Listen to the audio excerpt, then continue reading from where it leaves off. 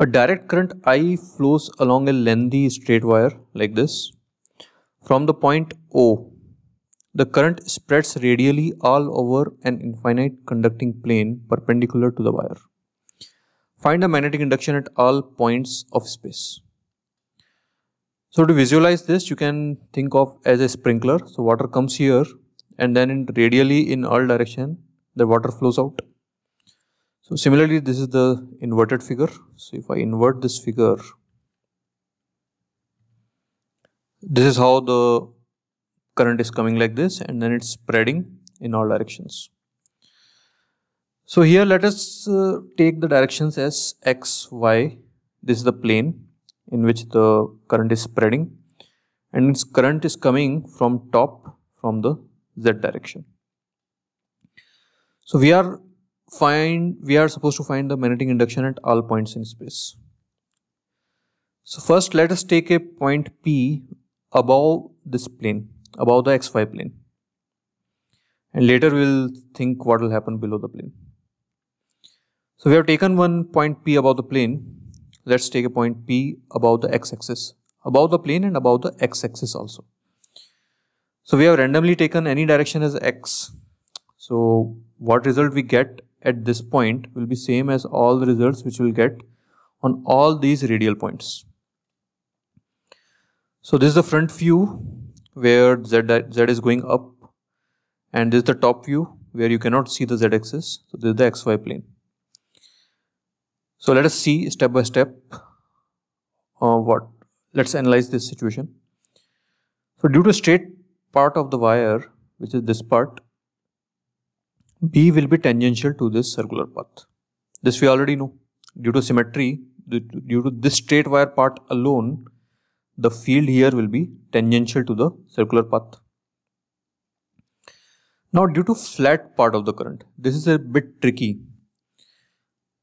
So we cannot, how can we comment anything about the direction of field here because of the flat part, the shaded part.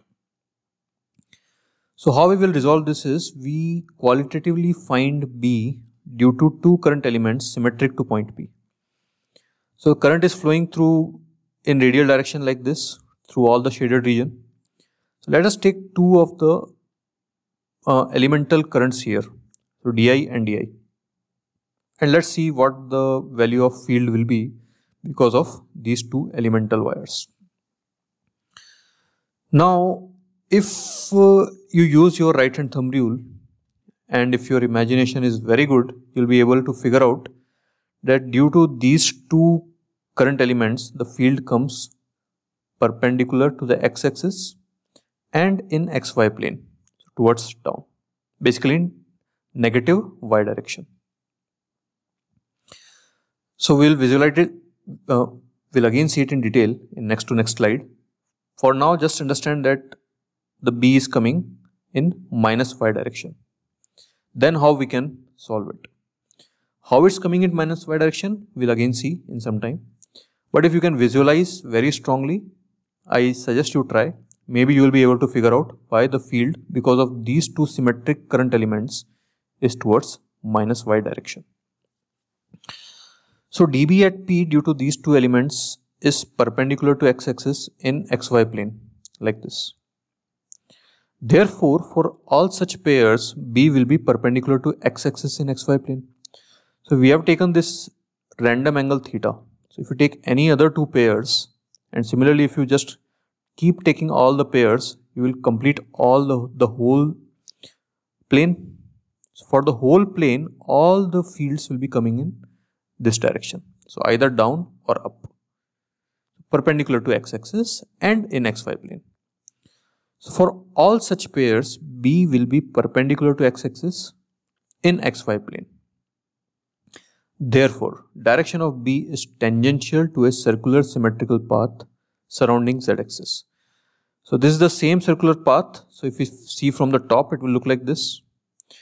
So here we saw that due to the straight part of the current, the field was tangential to the circle. And here due to the flat part of the current, also field is tangential to the circle. Now we will use this in our Ampere's law.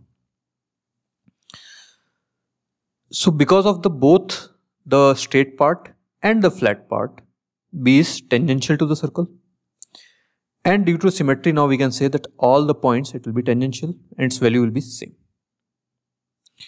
So by Ampere's law, we can say B dot dl is mu naught times I in.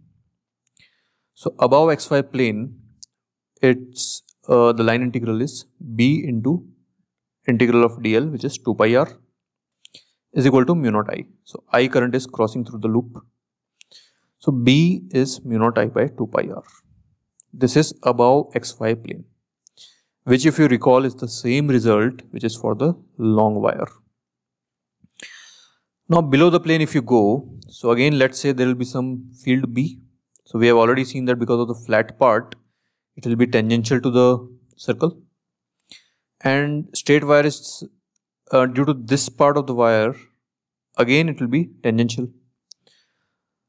So B into 2 pi r by symmetry, again we can say it is mu naught into 0, because there is no current crossing the loop. So B comes to be 0. Now let us see that proof where we can see that due to the flat part of the current, the field is in this direction. So let's visualize that. So we have broken, so again this is the first, these are the two current elements. First take this current element and again take a circular, so the field due to this current element alone will be along this tangent of this circle. So this is you are seeing again from the top. So P point is above the x-axis. So this will be the direction of the field tangential to this circle. So you can write this as, these are the some random numbers, ai cap minus bj cap. So again you can imagine, so this is the inside the plane and it's coming out, it's again going inside the plane. So if it is going inside the plane, it is negative z direction, and you can see it is minus y direction also. So ai cap minus bj cap minus ck cap. Now for this, because of this part of the wire, this elemental wire, so the loop will be in, the field will be in this direction. So negative of A, see magnitude is same for both. So magnitudes of dB1 and dB2 are same, as value of current is same, both are di, and distance of P from both the elemental wires is also same, because this is just in center of both the wires. So this in vector form we can write as minus ai cap minus bj cap, negative y direction, plus ck cap, because this time the wire is coming out and going up. So this is the top part of the wire, this is little bit below. So this is coming out of the plane, which is plus z direction, so plus ck. So if you superimpose both of them, so we need to find basically the field due to the wire 1 and wire 2. So this will be a dB1 plus dB2, which comes out to be minus 2b j cap. So here mathematically also you can see that the field, net field will be in minus y direction. So only y component remains. So once we know that, then we can comfortably use Ampere's law and find the value of field. So above it is mu naught I by 2 pi r, same as long wire, and below the plane, below the xy plane, it is 0.